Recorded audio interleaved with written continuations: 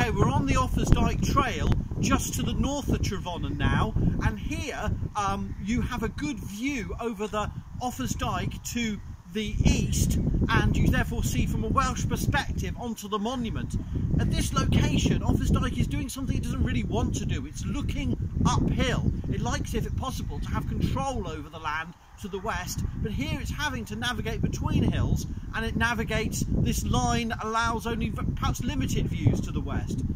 This location's worthy of note because the local community have put up this wonderful view through time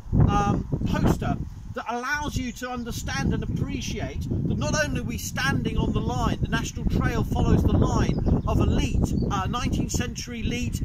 built to feed water to the brickworks, the potteries and the coal mining that was taking place here from the 18th and 19th centuries, but also to allow us a view over some of the lumps and bumps of that industry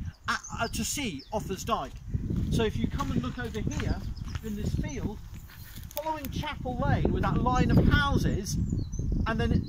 becoming clearer just to this side of the lane, you can see Offa's Dyke running,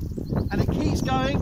right the way up, and you see it following the hedge line up the hill and over. We're going to follow that line and look at its different levels of survival, because even in this small area, Offa's Dyke survives in different ways. So in this field you can see the bank, but the ditch is almost completely gone.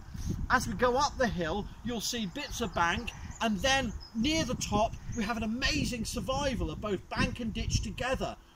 when it gets further away from the village. So this short section of Offa's Dyke at one level is nothing special. Another level it's really useful because it shows the different ways in which it survives in and out of field boundaries, roads, settlement, and then at the top of the hill some of the best levels of survival.